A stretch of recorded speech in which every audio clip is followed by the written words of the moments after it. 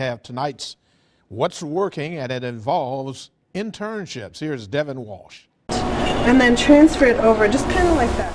USA cancer researcher Dr. Ash Prakash wants to get young people interested in research. Watch what I do the first time. And she's invited St. Luke's senior Kate Simons to be her intern. It really excites me to see them excited about the smallest little things that I forgot were exciting. And then when I see the light in her eyes and say, oh, this is so cool, it makes my day that much better. She's got one.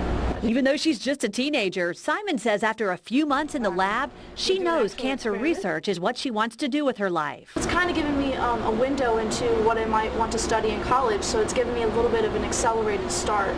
High school interns are also getting great experience on the clinical side at Mitchell Cancer Institute.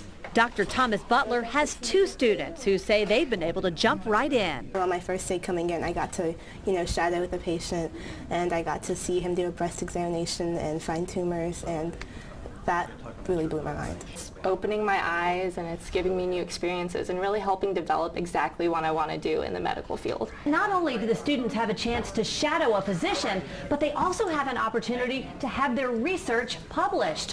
One intern presented his research at a national conference. I've been extremely impressed with how they can independently work on some of these projects even and come up with excellent data.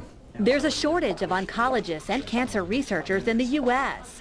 And doctors here at Mitchell Cancer Institute say steering students into science early is a way to eventually bring them into the field. It's kind of stuck. For What's Working, I'm Devin Walsh.